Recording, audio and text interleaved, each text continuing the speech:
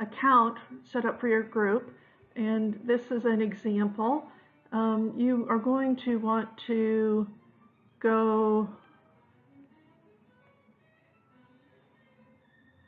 to this little group of squares in the corner, and that will open up a list of menus for you, and from that you choose the icon for the calendar. We know that we are in our members calendar here. Sometimes if you're working with multiple Gmail addresses, you can lose track of which one you're on, but we know that this is the group that we want to make a calendar event for. So when I've clicked on that, here's the calendar that comes up. I can see the events that are on here already. It gives me my monthly calendar. It tells me where I am today. Tells me a few other things that are on here. Something to note about this one is your calendar is crazy flexible. And right now it's showing you a month version. You can make multiple different options for that: a week, a day, a schedule, 4 days. Go ahead and click on that. You can toggle back and forth between that pretty easily. It kind of depends on the activity that you're doing, what you want to look at. In our case right here, we are looking at the view of a month. I'm going to want to click on the plus here. That's how I add something to my calendar. And this opens up an event. So this is what you're going to see on your screen. You can type in here.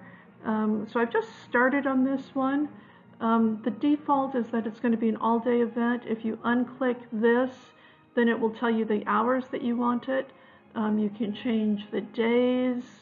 You can add a location. This is really kind of nice because your location corresponds to Google Maps. So if somebody looks at this on their phone, they don't need to retype in the address where you're going to. Your phone will just, if you have Google Maps on your phone, it'll just launch that and give person directions exactly where to go. This is reminding us what calendar we're in, and this is your area here that you add whatever text you need. You can cut and paste from something else. You have a little bit of editing option that you can make things. You've got some editing option here that you can attach a document, attach a link to someplace else, do bold or italics or underlining or bullets or numbers or whatever you're used to doing, you have there. If you don't do anything, it goes on the calendar. If you want to specifically send it to people, you put them here. For example, if you've got 5 people that you want to meet ahead of a regular meeting, you can list them there individually. Because this is part of a specific Gmail address, it's going to be the contacts that are associated with that Gmail address. When you have it the way you like it, choose Save. So here's the details that I put into mine. You can see that I've got some date, I've got a title for it, I've got some dates in here, I have a location.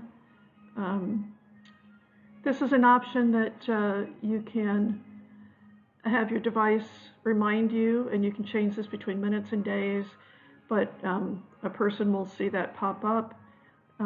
In this case, I attached a document, I wrote in some text, and I'm not going to invite anybody because it's not that kind of event, it's just an awareness.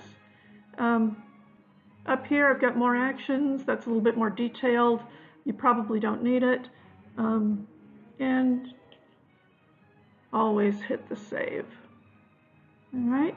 And what you're going to find then is that on the calendar, for the date and the time that I selected, I've got the event, and if a person were to click on it, they would get all the details that I saw, that I created in the original event. So that is how you add an event to your calendar.